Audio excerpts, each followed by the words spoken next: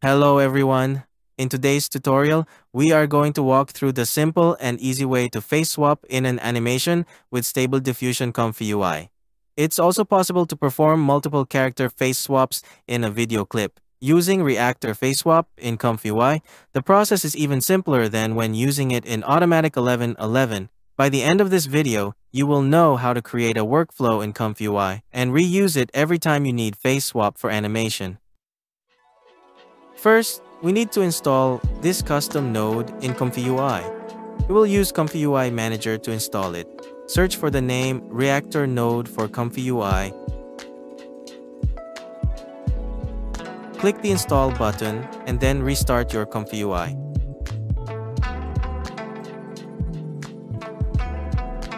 As mentioned earlier, we already have a workflow for the AnimateDiff video-to-video process. We will continue with this workflow by adding the face swap feature to it.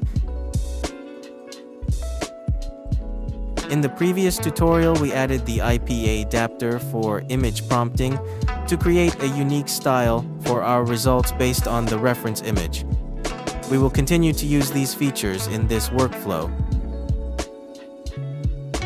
In this workflow, we are using the line art model in our ControlNet group, and it remains unchanged. Then, the processing data flows to the AnimateDiff custom notice.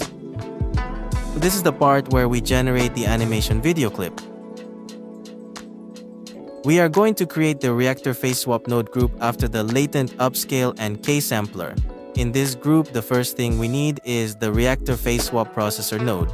It might not appear in the right-click menu. To enable it, double-click and type ReActor, then you will see this node. Select it in the workflow. By connecting this node to our workflow first, create a load image node for the source EdTarget image to connect with. This is where you load up your character's face image.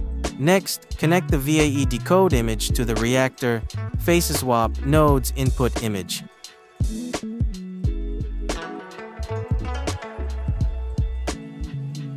Now, set the source, face index and input face index as 0. In this example, I am doing a face swap for only one character. Lastly, connect the output image from the ReActor node to video combine images.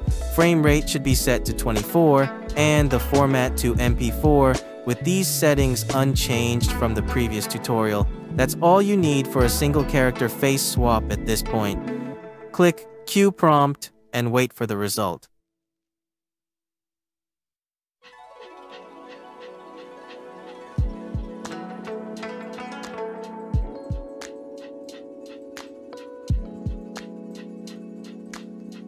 As you can see, the animation result has a rainbow-style, shiny color from the IP adapter, and the character's face in the dance is using our face swap source image.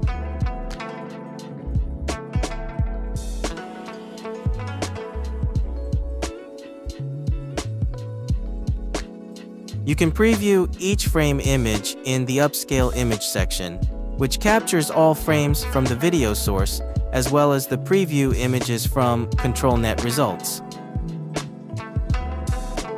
So how do we apply this workflow for multiple character face swaps in one animation video clip?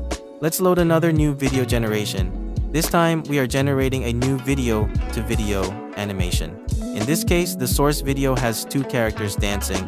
The K-sampler is processing. In the meanwhile, let's take a look at how I connect the face swap nodes for the two characters in separate images. As you can see, I have another generated animation. On the right side, we have two sets of ReActor face swap custom nodes connecting in this workflow. This disconnected video combine node was generated previously as I tested without ReActor face swap involved. I wanted to show you how the character faces look on this video without ReActor Faceswap. And this video combine node is using the ReActor Faceswap node in the AI generation process.